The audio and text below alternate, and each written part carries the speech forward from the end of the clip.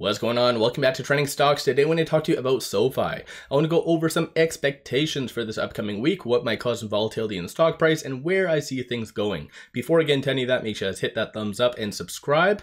And with that said, let's get right to it. So starting off, it is a shorter week. So Monday is a holiday. Happy Memorial Day to a lot of the, or I guess all the Americans out there. Have a good weekend and all the other fun jazz. But for the rest of the week, you do have a lot of Fed speakers, no hot topics. So unless one of them goes off topic and starts talking on interest rates or how they potentially might be raising them, that might be some concern. But aside from that, generally it's going to be quiet for that.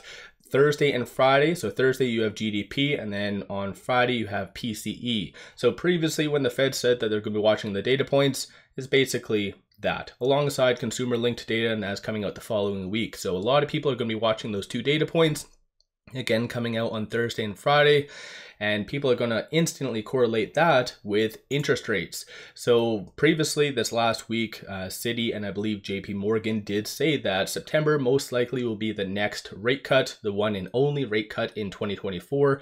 Currently there's a 44.9% likelihood that there is going to be a rate cut. So again, just watch the data points. That's going to move the market. So what is going to happen up until Thursday when GDP comes out is going to be more of a technical driven week. So in reality, that should really help SoFi and a lot of other stocks, despite the fear and greed index being at 53, which technically is under the neutral category right here, but still enough that obviously it could cause a nice bump up in some stocks.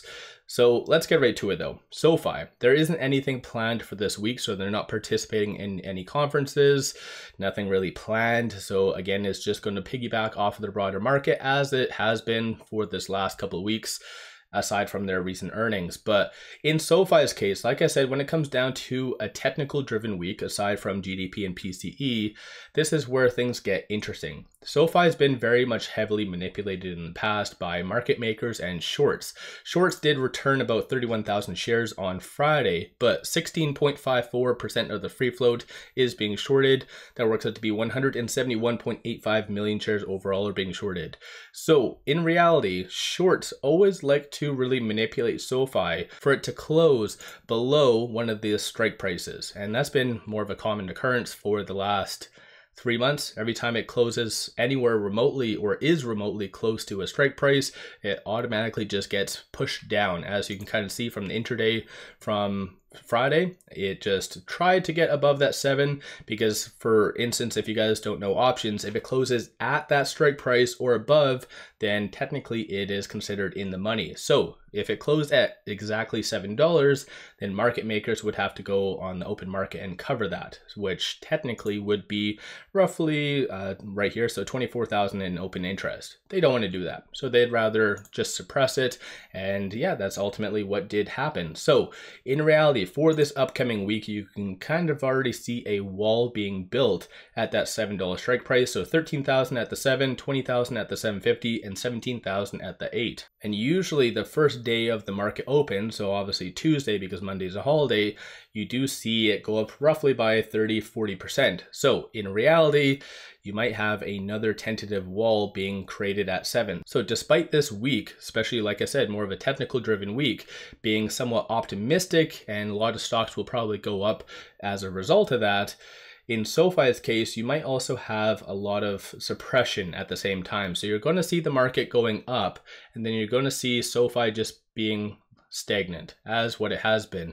It is very, very frustrating, like massively frustrating, because you see every other fintech go up, you see every other garbage stock go up. SoFi, which hits home run earnings, profitable at this stage of the game, and is estimated to continue to be profitable, they get suppressed. So it is very frustrating.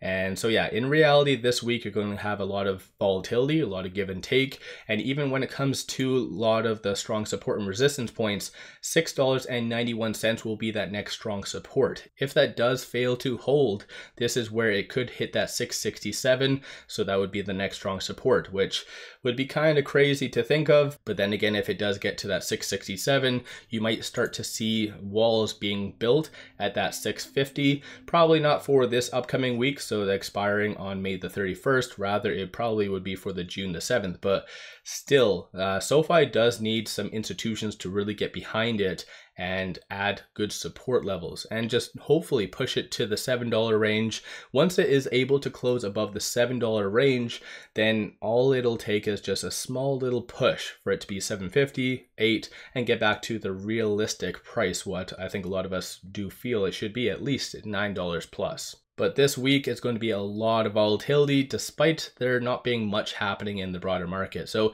it's going to be another interesting week because it's going to be the battle of the $7. And yeah, that's actually a very good title for my thumbnail. Battle of the $7. So what do you guys think? Do you think SoFi is going to be able to close above $7 for this upcoming week? Or do you think it is going to be another week where it does get suppressed, where it closes between this S2 and this S1 once again? So SoFi has really done that over this last little bit.